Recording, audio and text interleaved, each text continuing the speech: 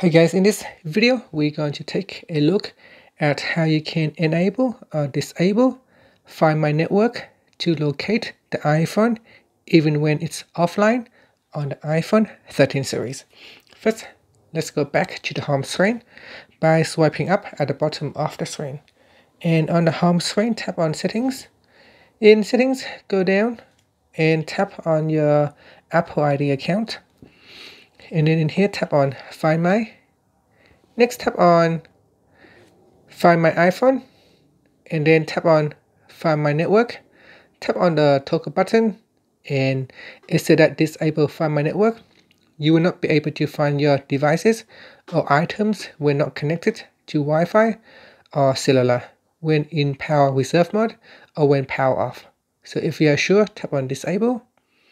And that's it. It is now has been switched off.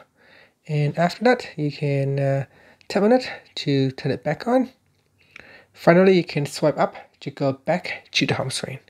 Thank you for watching this video. Please subscribe to my channel for more videos.